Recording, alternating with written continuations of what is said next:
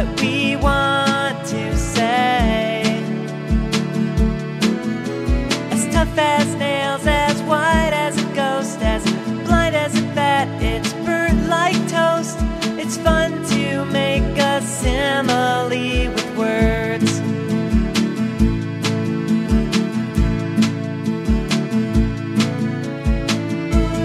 You can use a simile when you're writing a story or when you're writing poetry. You can make one up or use what's there, but make sure that you compare two different words with like